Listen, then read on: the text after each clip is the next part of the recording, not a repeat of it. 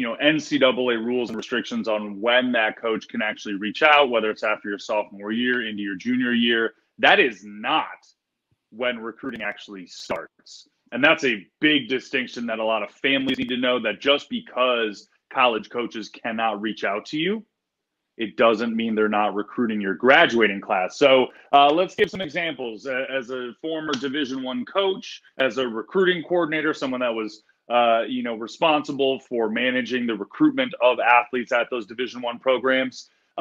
First and foremost, I'm gathering a list. I know what my school is about. I know what the selling points of that academic institution are. I know what my program is about. I know what my philosophy is as a coach. I am identifying and evaluating prospects that are going to fit that criteria, right? So number one is just, gathering that list of who am I initially interested in.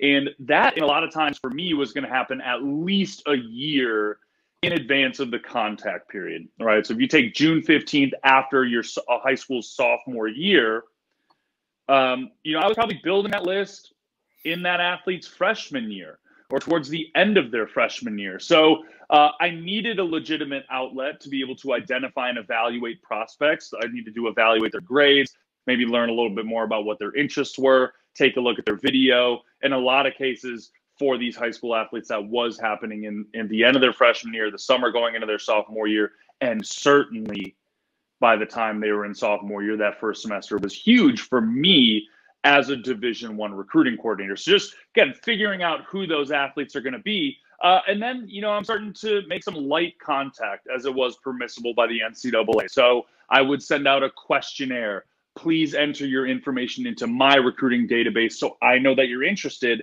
and I, as the coach, can track my communications with you.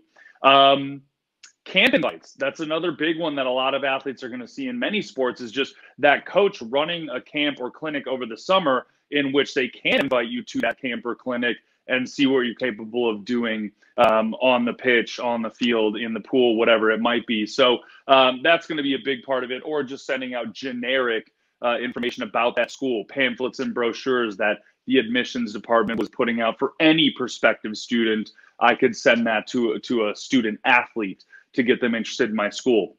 Next step is really just conducting evaluations. So kind of going through that list and saying, look, these athletes are going to be top scorers for us. They are going to be productive at the conference level and potentially the national level. These are our priority athletes.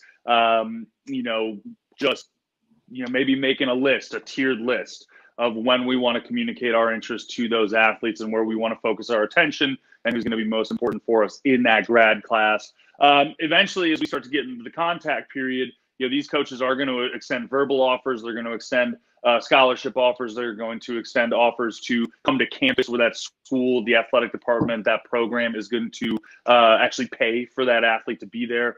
With the Division I levels, you get 5 official visits where that coach is going to pay for you to be on that campus and have a good experience. And then, of course, later down in the line, later in junior year, and then certainly senior year, you're going to be signing the national letter of intent, meaning that you're claiming that scholarship and you're going to be at that school for at least a year. So, Phil, to your point, we talked a lot about those recruiting deadlines or timelines on which coaches can actually have communication, but you and I both know that that communication or that process is going to start well in advance of the communication period. Yeah.